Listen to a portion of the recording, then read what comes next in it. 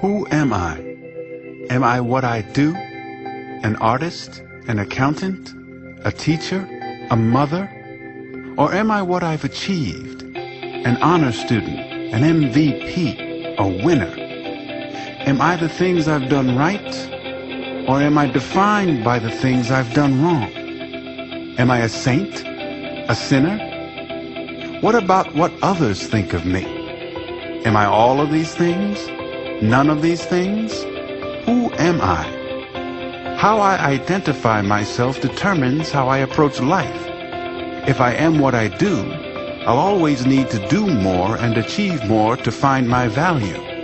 If I am what others say, I'll always try to please people instead of my Heavenly Father. But if I listen to who God says I am and embrace His identity in me, I'll find the freedom to live out all He has planned for me. God calls me His child. He says I am wise and restored, that I'm a brand new creation in Christ. I am chosen and holy and blameless before God. He calls me His masterpiece. I am loved by God. He says I am made complete through the grace and mercy of Jesus, my Savior. And when I see myself the way God sees me, I walk with confidence because I trust the one who answers the question, who am I?